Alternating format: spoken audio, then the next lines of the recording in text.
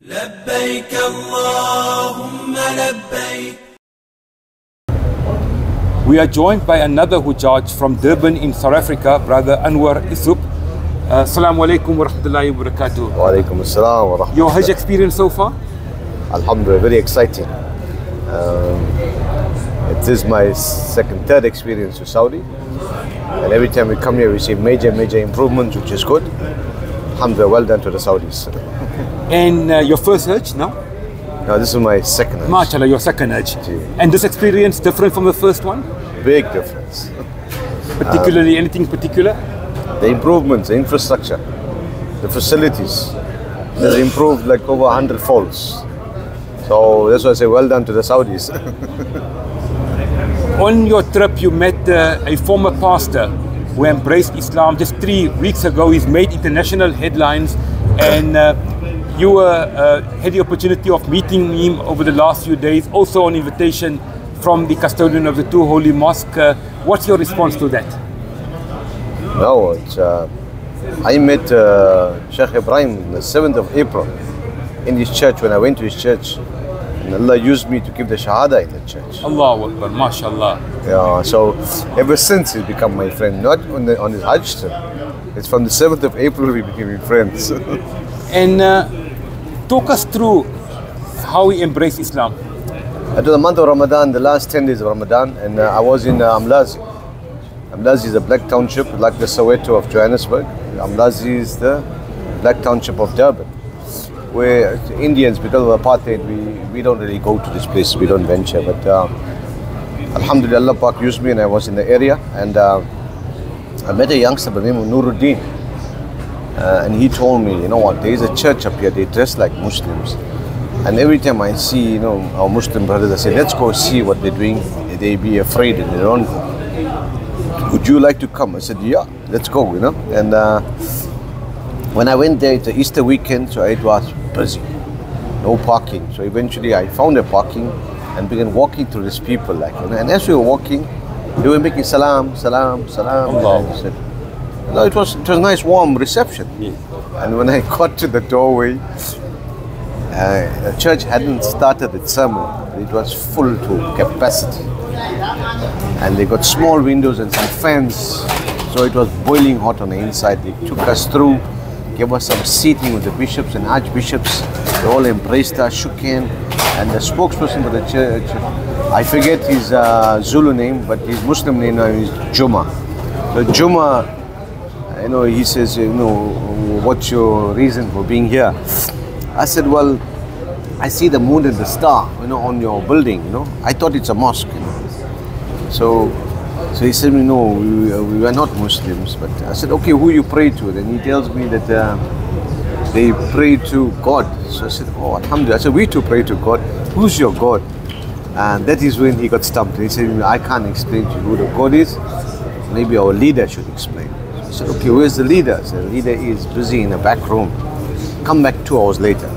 So I began departing. And to get from the door, about 10 meters from him to the door, it took us like 20 minutes.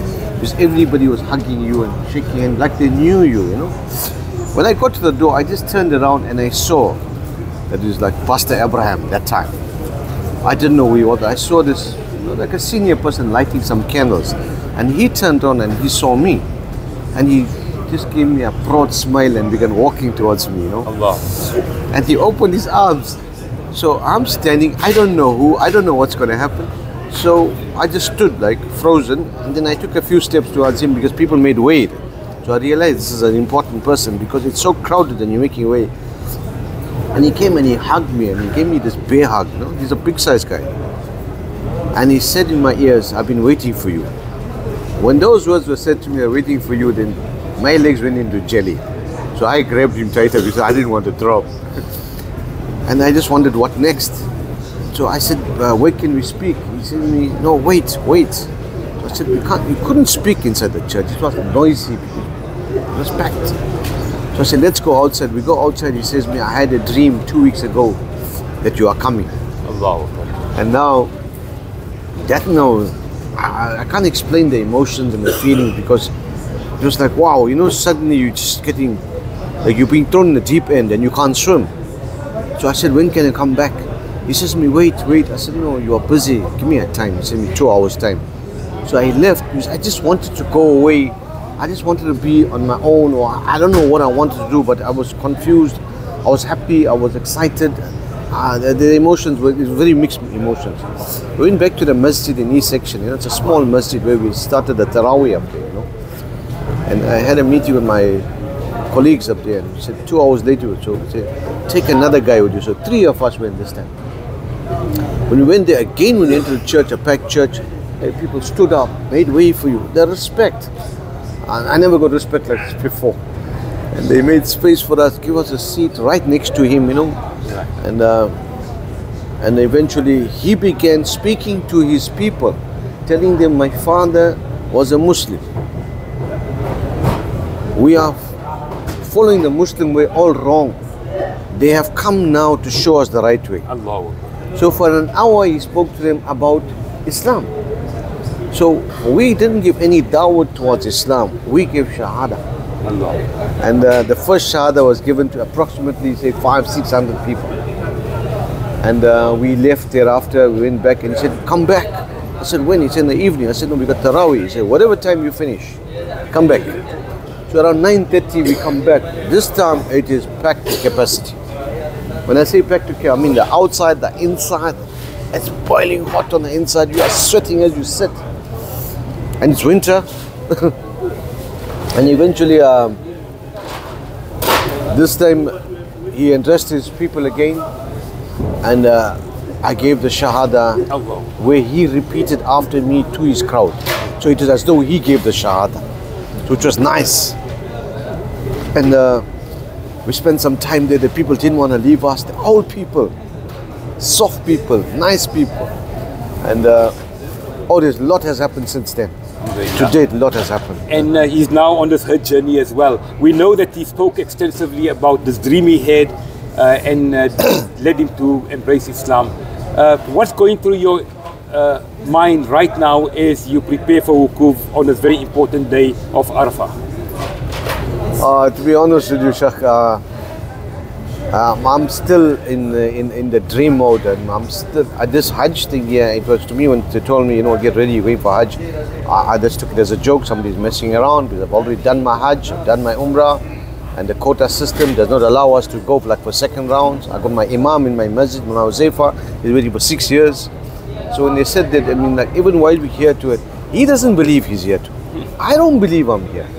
I don't know if you're in a cocoon, you're pinching yourself. Is it real? But alhamdulillah, whatever is happening, so I'm excited. I mean, to be invited to the house of Allah without even putting an application. You're not a quota system. It's an invitation from the Almighty. This is a direct invitation, and I say, alhamdulillah, shukr. I'm excited. I say, I got paid in this dunya, and inshallah, I'll get paid in the akhirah too. May Allah accept your Hajj, brother Sheikh Esop, and remember us in your du'as, and may Allah grant you Hajj Maqbool, and may Allah reward you for all the good work that you are doing as well. That's our brother from Durban in South Africa.